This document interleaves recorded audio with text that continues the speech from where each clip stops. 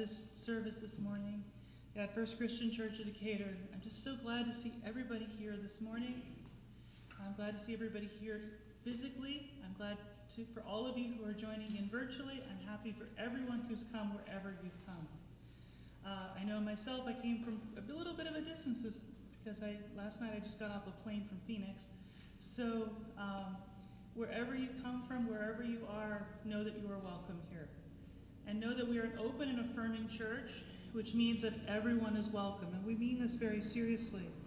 Because even in our statement, we talk about that we actively strive to honor each other's race, age, sexual orientation, gender identity, nationality, ethnicity, marital status, physical or mental ability, family configuration, political affiliation, economic circumstance, or theological perspective. We truly do welcome all. We're glad for each and every one of you who are here. So first, I'm just also appreciative of all the people who are involved in worship today. For those of you who don't know me, I am Jennifer Hassler, and I'm just so glad to be involved today. Assisting with us also, you just heard the wonderful music by Kathy Westbrook, and she will have all of that throughout. William Gardner will be doing, orchestrating all the music as well as orchestrating everything behind the scenes. So for those of you who are virtual, you don't actually get to see him much, but he does an amazing sort of thing. So Reverend Kaylee Hargrove will also be presiding at the table, and other aspects, as well as also kind of keeps the electronics running, so she deserves credit for that. And also our elder also presiding and reading scripture is Barbara Powell. Just very happy for everyone being here. I also know that we have one other announcement that there is coming from the Women's Ministry Gathering for Overcoming Trauma. This is going to be a virtual event for anyone who's kind of been dealing with various forms of trauma, whether that be verbal or physical abuse or divorce or any other sort of issues that may come up. I'm not sure I have an actual date, Kaylee, because it said something. I think the date that you gave here may or may not be there, but do you know when the date was? I don't remember the date being on it either, actually. Okay. So we will follow up with that, but know that this is a resource that's coming, and I think it's going to be a very valuable one for those who've been through trauma or have had to live through trauma. Having someone to walk with you or having community to walk with you is so important, and we're glad to be that community here. So with that, let us continue worship, and we'll continue worship with our opening hymn. 289, What is this place?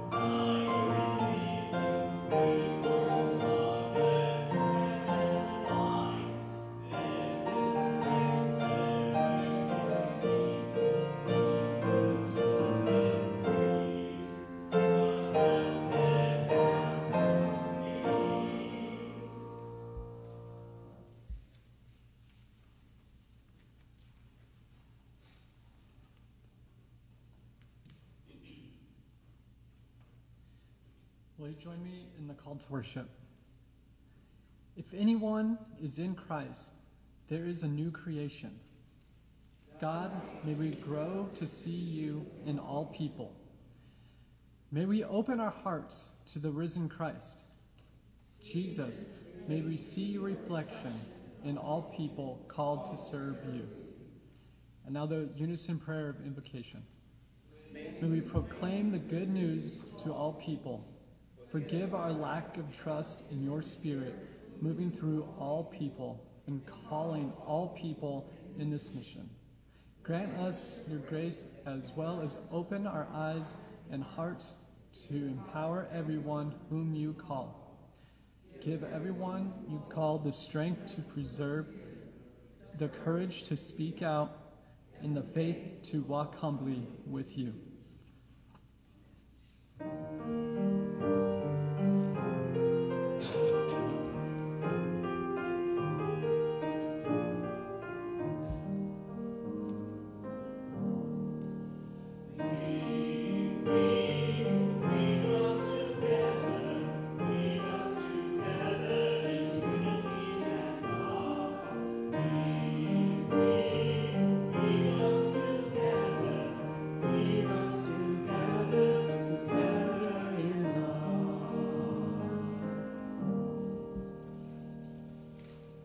Good morning.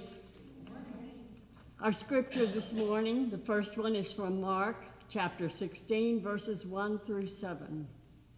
When the Sabbath was over, Mary Magdalene and Mary, the mother of James and Salome, bought spices so that they might go and anoint him. And very early on the first day of the week, when the sun had risen, they went to the tomb. They had been saying to one another, "Who will roll away the stone for us from the entrance to the tomb?" When they looked up, they saw that the stone, which was very large, had already been rolled back. As they entered the tomb, they saw a young man dressed in a white robe, sitting on the right side, and they were alarmed. But he said to them, "Do not be alarmed. You are looking for Jesus of Nazareth, who was crucified. He has been raised. He is not here. Look, there is the place they laid him. But go, tell his disciples and Peter that he is going ahead of you to Galilee. There you will see him, just as he told you." Our second scripture comes from the book of John, chapter 20, verses 1 through 18. Early on the first day of the week, while it was still dark, Mary Magdalene came to the tomb and saw that the stone had been removed from the tomb. So she ran and went to Simon Peter and the other disciple, the one whom Jesus loved, and said to them, "They have taken the Lord out of the tomb, and we do not know where they have laid him." Then Peter and the other disciple set out and went toward the tomb. The two were running together, but the other disciple outran Peter and reached the tomb first. He bent down to look in and saw the linen wrappings lying there, but he did not go in. Then Simon Peter came, following him, and went into the tomb. He saw the linen wrappings lying there, and the cloth that had been on Jesus' head, not lying with the linen wrappings, but rolled up in a place by itself. Then the other disciple, who reached the tomb first, also went in, and he saw and believed. For as yet they did not understand the scripture that he must rise from the dead. Then the disciples returned to their homes. But Mary stood weeping outside the tomb. As she wept, she bent over to look into the tomb, and she saw two angels in white, sitting where the body of Jesus had been lying, one at the head and the other at the feet. They said to her, "Woman, why are you weeping?" She said to them, "They have taken away my Lord, and I do not know where they have laid him." When she had said this, she turned around and saw Jesus standing there, but she did not know that it was Jesus. Jesus said to her, "Woman, why are you weeping? Whom are you looking for?" Supposing him to be the gardener, she said to him, "Sir, if you have carried him away, tell me where you have laid him, and I will take him away." Jesus said to her, "Mary." She turned and said to him in Hebrew, "Rabboni," which means teacher. Jesus said to her, "Do not hold on to me, because I have not yet ascended to the Father. But go to my brothers and say to them, I am ascending to my Father and your Father, to my God and your God." Mary Magdalene went and announced to the disciples, "I have seen the Lord." And she told them that he had said these things to her. This is the word of the Lord.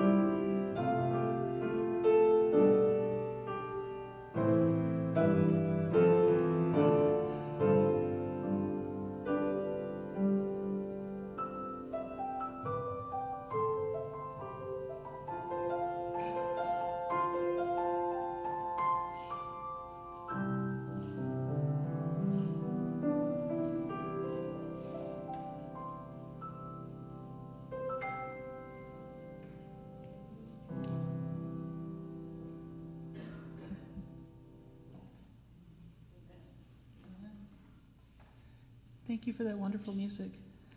Appreciate that. It's good to be here with you today. I am so thankful to be here.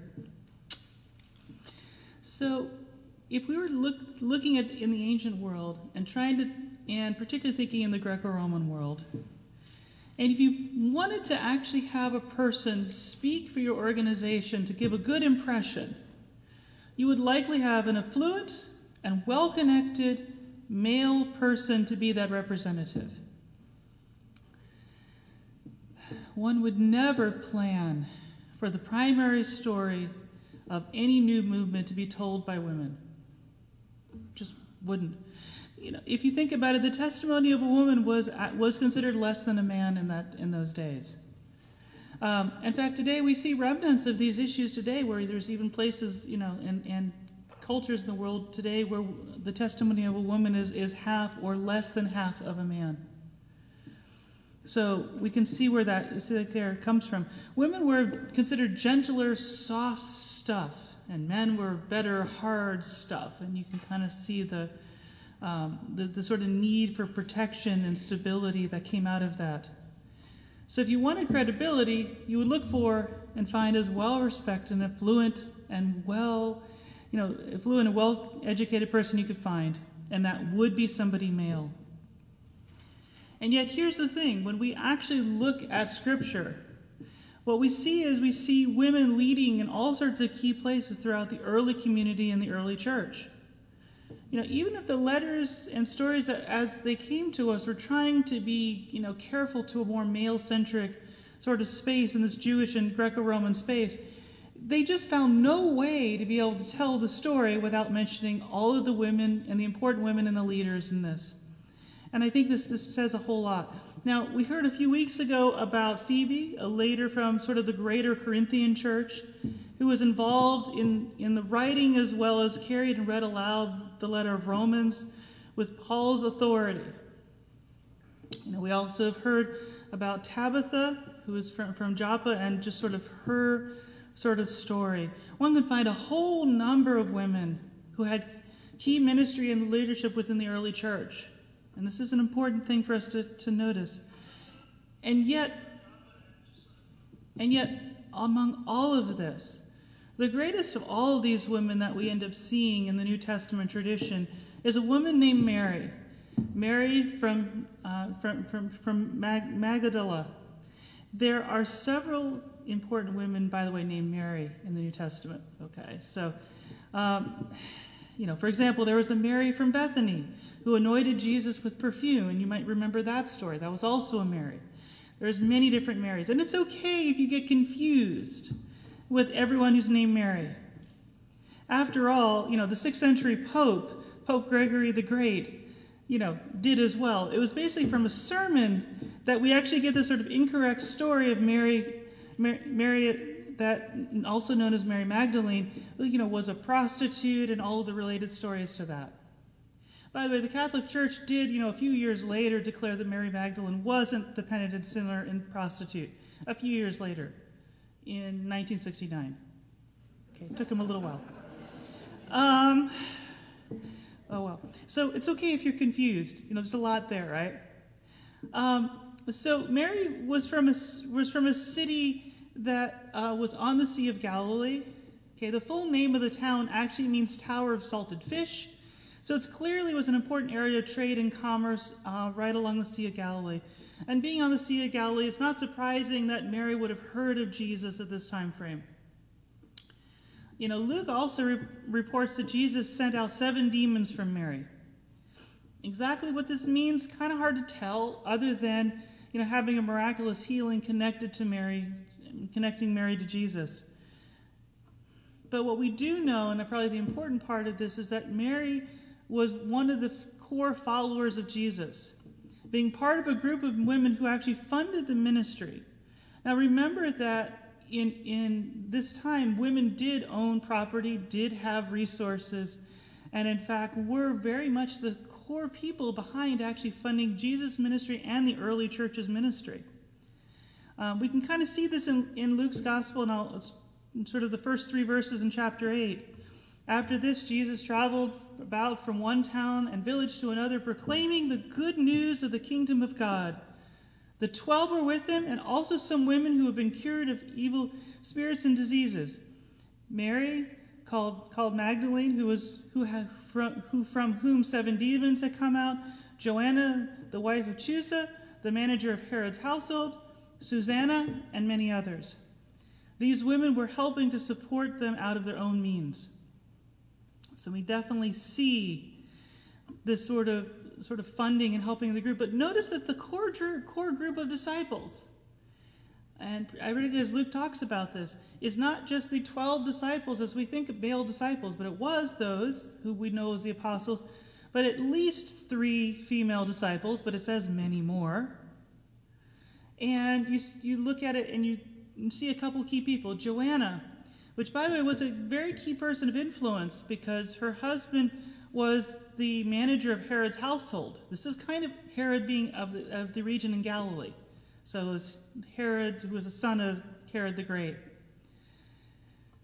So had a lot of influence in the Galilean region and likely had some allowance for Jesus to move freely through that space. By the way, some also tend to think Joanna may be the same person as Junia. There's sort of a connection between the names. The apostle mentioned in the Romans letter. So there are some interesting arguments. It's somewhat speculative, but it's an interesting conversation and picture to do that. So it's really quite interesting, but what really focuses, at least in the gospel accounts, is that Mary is central to sort of the resurrection, the final passion resurrection story of Jesus. She's in all 4 resurrection accounts, specifically by name, and plays a significant role in all of these stories. In particular, when you bring all 4 of the gospel accounts together, you kind of get this sense that Mary was kind of the first person to kind of see the risen Jesus and the first to testify to his resurrection, and also the leader among the women for sure, and maybe more. And it's interesting, right? Because there's no doubt that Mary heard Jesus talk about his resurrection, because Jesus talked about it to his core group of disciples. And if you start to realize that core group of disciples wasn't just 12 men, but was also the other women with them, you begin to go, oh, okay, so something is going on here. So the other women who went to the tomb would have looked at this. She stayed with the cross, with multiple of these notable women. And was present during his burial. If you think about it, she might have thought something could happen during these moments, maybe. She'd heard Jesus say it, and she probably was hoping that. And, of course, they left Jesus in the tomb when the Sabbath started. And I'm sure she's thinking to herself, it's got to be it's got to be crazy to think somebody would rise from the dead. And yet she was hoping maybe there was a chance, because she'd heard Jesus talk about it. Maybe. And if she went to the tomb early that Sunday morning, who knows, right? Maybe something. And Mary and the other women arrived at the tomb on Sunday morning, and the stone was rolled away. Different counts, subtly different, but basically that's kind of the case. And Jesus' body was not there. But here was what's interesting if you do a careful reading. You notice that everything was sort of neatly folded up, right? Now, if you were someone trying to take the body away quickly, that's not what you would do, right? If you were a grave robber, you would just grab the body, and who cares what was left over? That's not what happened. It doesn't look like this was a hurried job. You wouldn't actually leave all the cloth there. So something's going on. And so, but yet the question is, well, what does this mean, right? If you were to see this, you're like, well, what do I do with this? And then, of course, in Mark, an angel appears to these women, which is kind of interesting because you end up seeing the angels primarily showing up to the women. And, of course, your day is interesting if you ever see an angel. I haven't had that experience yet, but I imagine that would be rather startling. And then after that, so along what the angel says, Mary Magdalene and the others find their way to Peter and John. And what you see is that the women were the first to report the empty tomb to the rest of the disciples. And again, we're not entirely sure what John and Peter are hearing. They hear Mary's worried about that Jesus' body is not there. They also hear that Mary and the other women have a sense that something might have happened, and something about an angel. And so there's this question and confusion, right? Maybe what Jesus told them about the resurrection happened, but maybe not. What is all, you can see all this. And so Peter and John, not sure what to do, they race to the tomb. I'm sure Mary clearly came along because she was in the later part of the story. She heard the scripture. I always find it interesting that John made a very clear point that although the two of them ran, John showed up first. The competitiveness is rather amusing. I think that's actually one of the reasons, that's almost sibling rivalry, which I think is one of the reasons that my older daughter finds the book of John one of her favorite books. Always loves this. But they get to the empty tomb and they see something happened. They see what's going on, and then they kind of leave puzzled, going, all right, I'm not sure what to make of this. Okay. And, and let's be fair, right? You got to give the male and female disciples a bit of grace on this one, because even if somebody said to you, that they were going to be resurrected, you believed them, and then after 3 days you found their coffin empty, and you talked with an angel, your brain might be still having a hard time figuring this thing out, right? It's just not what you're used to seeing. So, but here's the thing. Mary stays behind the tomb after John and Peter leave. There's still some sense of things there. She's not quite sure what to do with it at this point. Well, she ends up seeing 2 more angels. And they're like sitting inside the tomb, kind of hanging out. And, you're thinking, okay, this is going to be a fun day. This is going to be real interesting. And Jesus himself is sort of, comes up to her, behind her, and she doesn't quite recognize him, maybe thinks, hey, it's someone, the gardener, kind of trying to figuring this out, someone working around the tombs. Maybe he knew something. Maybe she could find out something. And then Jesus spoke to her. Mary. She knew that voice. She knew that familiar voice calling her name. She knew that voice calling her name better than anyone. Her eyes were opened. The unexpected actually happened. It was Jesus actually there in front of her, now very much like he was in life, but now resurrected and transformed, not just resuscitated, but something more.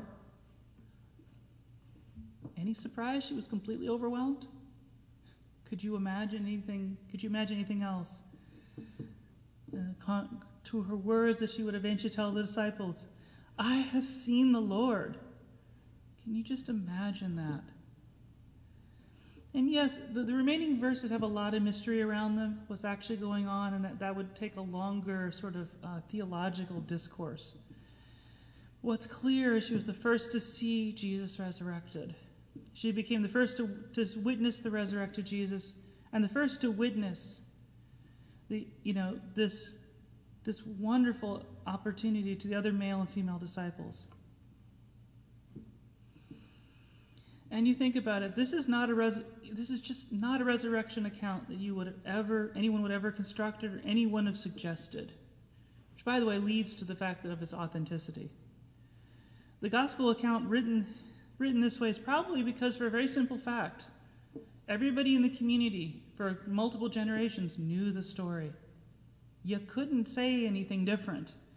And to have come up with a different story, even if you wanted to make it sound better to a Greco-Roman audience, nobody would have allowed that, because everyone knew Mary stating, I have seen the Lord, first to the male and female apostles, and then probably to others later in Pentecost and going beyond. It's an interesting question, by the way. Scholars talk about this a bit, of how close was Jesus with this Mary? It's really kind of hard to tell, to be honest. But what's very clear among all of the sources is that Mary clearly had a very close connection with Jesus and arguably would have been one of his primary disciples, male or female, in this situation. We do get some intriguing perspectives from other sort of extra canonical writings of the time. Things that didn't make it into the canon, but were still had some importance within the early community. And it's clear in all these writings that Mary had a special connection. In fact, one document went so far as to imply that there could have even been a romantic relationship. People like to expound on that. But it's an interesting thing. In the older manuscripts, it seems like certain key words were eaten through by ants.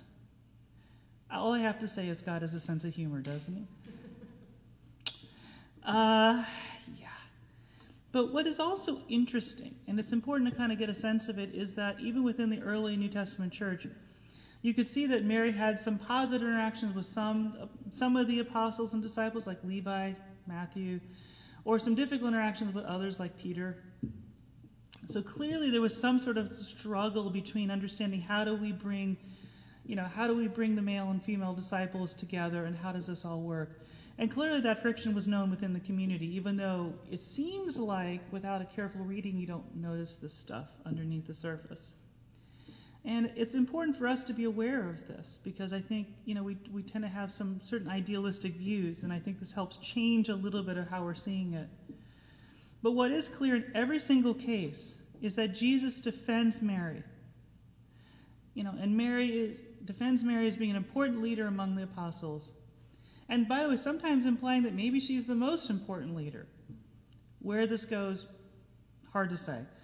But very relevant of the relevant there. And that she was important among the leadership of the early Christian community. Both men and women. And I find this interesting, right? Because I wonder how different this perspective sounds from this biblical account, just reading the text, just what comes through this. And sort of this picture we get out of the New Testament church and how it sounds to us today. Whether we were raised in the church or never been a part of the church, it probably sounds a bit different than we're used to. I wonder if we kind of understood that women were among the leadership of the entire New Testament community, how that would transform our understanding of the movement of the church today. We believe that we understand the early church, and we have this sort of ideal vision approach of the early church. And yet this picture is different and wider than we would have expected. Remember what we've heard in other places in Scripture. The early Christians were known for their radical inclusiveness. Jesus was known for his radical inclusiveness. Rich and poor, free and slaves. Why would you have a movement of slaves? That's going to get you nowhere, right? Well, it kind of worked. Women and men. Why would you have a group of women? And yet, that seems to be so key. But to the Greco-Roman mindset, it made no sense.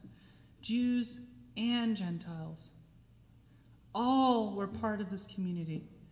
And all were called to lead others in making disciples.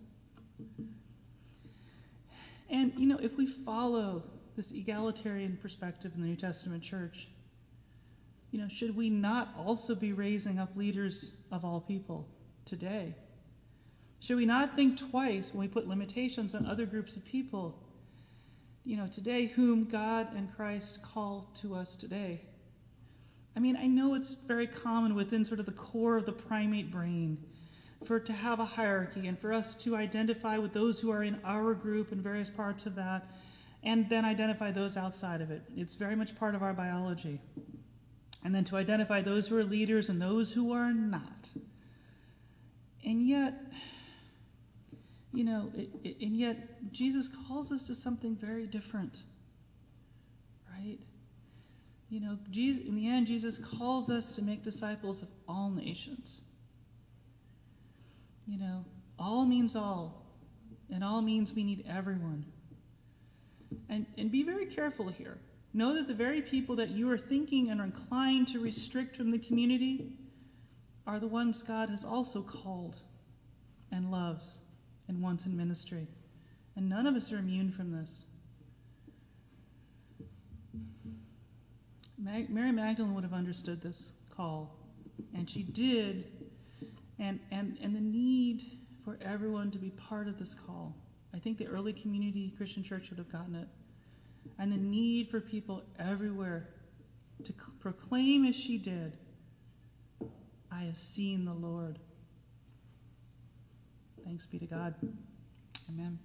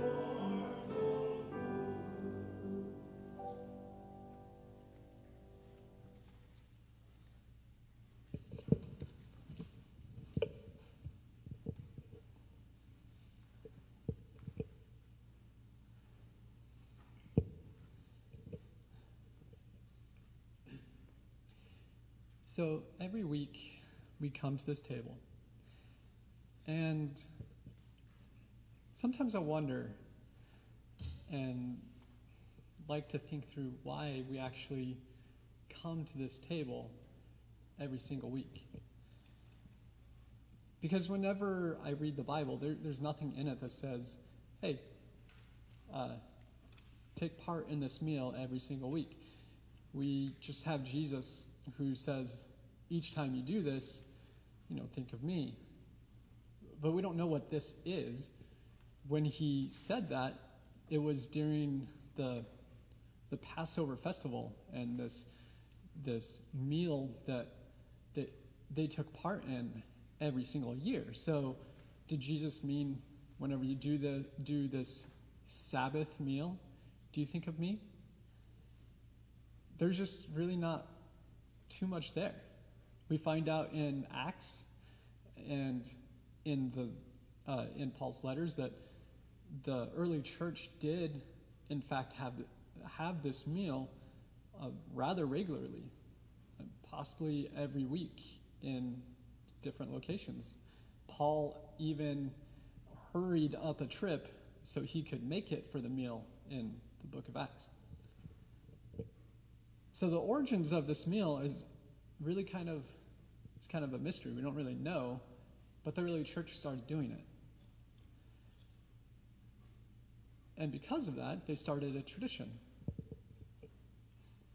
Unfortunately, or I don't know, maybe unfortunately isn't quite the word, but the tendency for humanity, like Jennifer just spoke about, is to look for a hierarchy and look for kind of separation between people. And this table kind of became something a little bit more. This table became that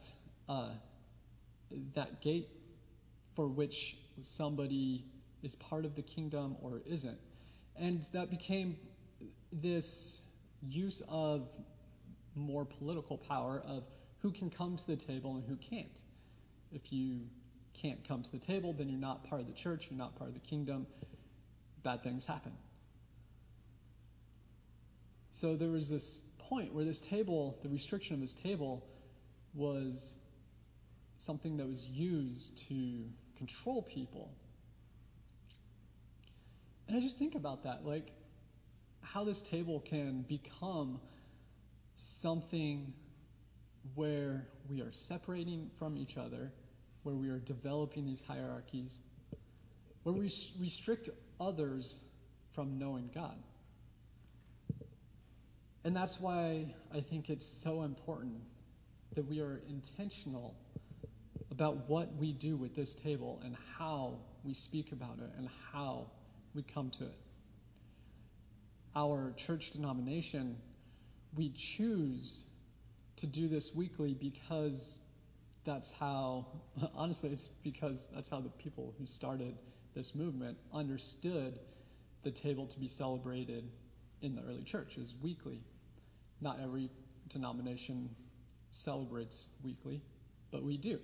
And I'm happy that we do because I'd like to take part of that tradition. But in doing it weekly, we have to understand the importance of what that means and what it means that this table is not ours to restrict. We have almost 2,000 years of history of trying to define who gets to come and who doesn't. But that's not actually our call. Our call is to set it because it's not our table. Our call is to show up because we're invited, but it's not our call to check the invitations. And everyone, if we did check the invitations, would have one. And so when we come to this table, reminded, as Jennifer just spoke about, that being part of this kingdom, being part of this movement, means that everyone is going to be included. We don't get to make the decision of who gets to come and who doesn't. The story of Christianity is the story of lifting those who were not supposed to be leaders, were not supposed to be the ones bringing the message, but they were. The book of John, the very first person to preach about the Messiah, is a Samaritan woman. She's not, in the minds of the Jewish people, she's not even a full Jewish person. She's a Samaritan. There's an entire history behind those two groups. And so that's what this table means. And that's one of the reasons I think it's important to celebrate it each week.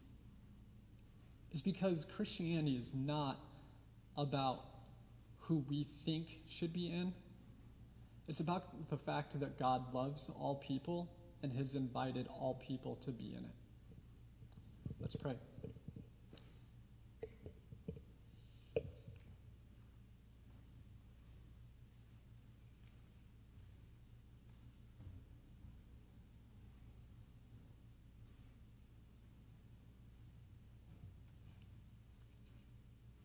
Dear God, we ask you in the name of your Son, Jesus Christ, to bless this communion and all the souls of those who will partake of it. Amen.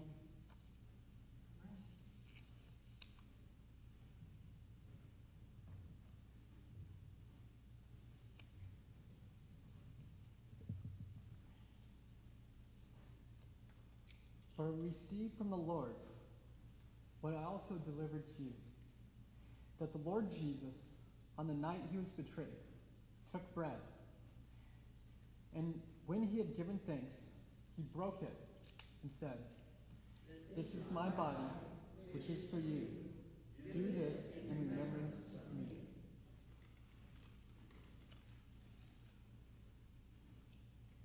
In the same way, also the cup, after dinner, saying, "This cup is the new covenant in my blood. Do this as often as you drink it in remembrance of me. For as often as you eat this bread and drink this cup, you proclaim the Lord's death until he comes."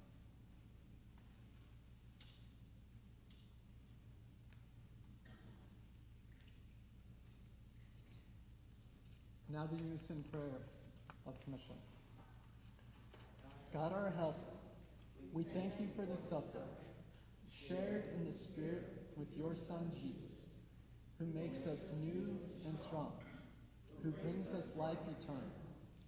We praise you for giving us all good gifts in him, and pledge ourselves to serve you, even as in Christ you have served us. And now the prayer that Jesus taught his disciples to pray. Our Father, who art in heaven, hallowed be thy name.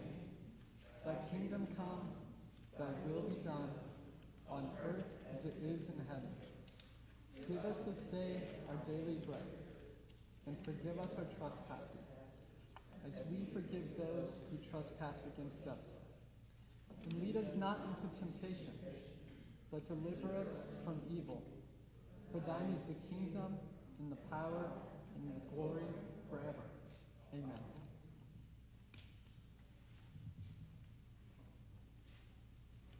Now we turn to page 436 and stand and sing Shalom to You Now. Shalom.